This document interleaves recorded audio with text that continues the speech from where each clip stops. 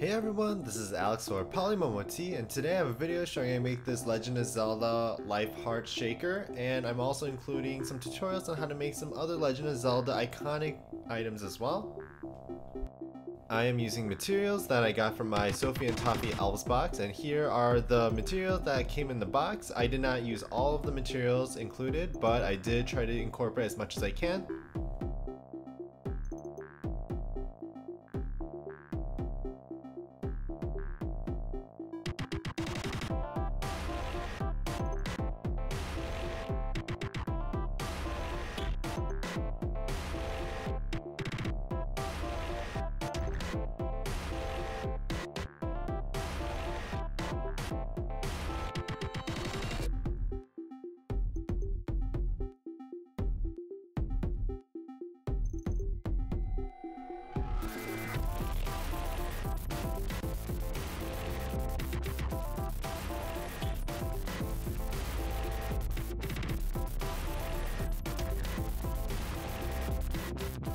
So for the first part, for the resin heart shaker, I'm taking my resin mold and I'm filling it up with UV resin.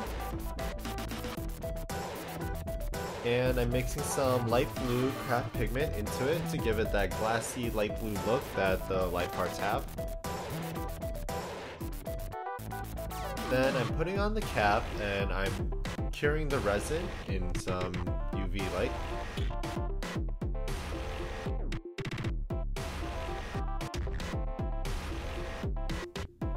Once cured, I'm taking off the mold and I'm making sure I'm getting rid of the excess pieces on the borders, and I'm going to use the same mold to make a second half of the heart.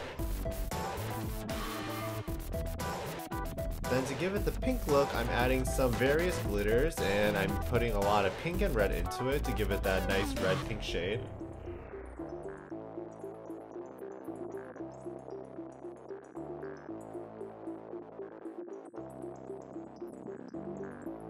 Next, I'm putting UV resin on the border of my heart. And with a paintbrush, I'm spreading it thinly across the border. And finally, I'm adding my second half of the heart mold onto my shaker jar and letting that cure completely. And once cured, I'm adding water using a syringe into my heart. And I'm filling it all the way. To seal up the resin shaker, I'm adding some UV resin towards the hole and letting that cure completely. Here's the final product, and as you can see, it does retain the paint very well, and it does remind me of the Legend of Zelda Life Hearts.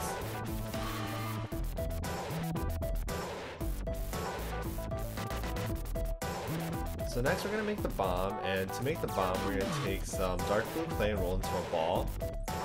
And then we're going to take the same dark blue clay, roll into a cylinder, and then cut off a nice little slice. And that'll be like the tip of the bomb. And we're going to place that on top of our ball.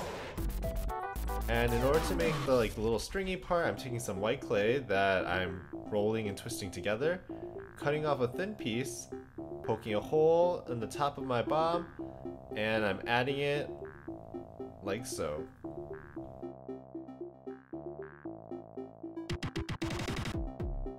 So next, to make an ocarina, I'm taking some light blue clay and I'm pinching it into like a sweet potato shape.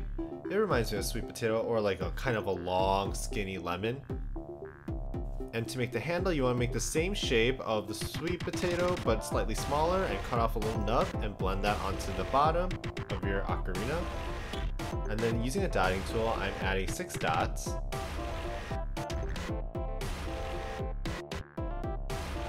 And finally, I'm adding some little black dots and I'm blending it in with my dotting tool.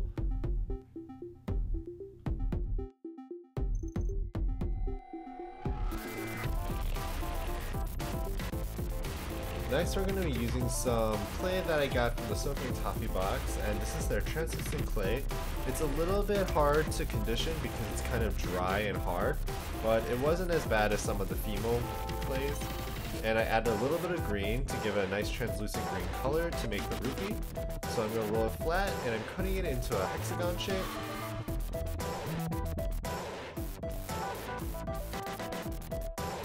Then to give it that gem look, I'm just going to slice off the corners of the rupee.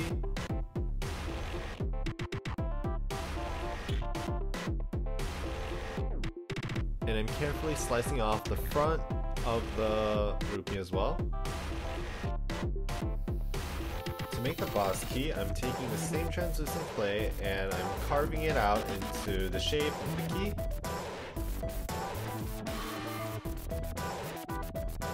And for the red gem, I'm adding a little bit of red clay and I'm slicing out a little skull shape.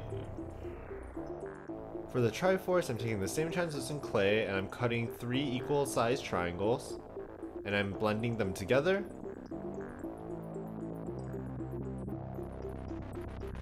I'm dusting both of these pieces with some Pearl X gold powder.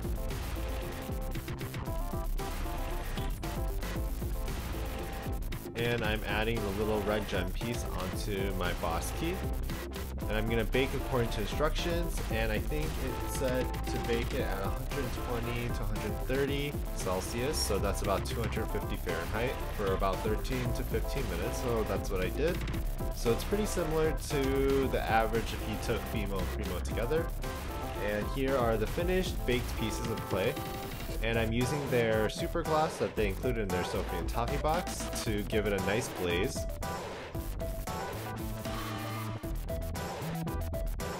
And once dried, here are the pieces, and I hope you guys enjoyed this video. I definitely had fun making a lot of Legend of Zelda charms. It's been a long time since I played Legend of Zelda, so some of these items were kind of a throwback for me.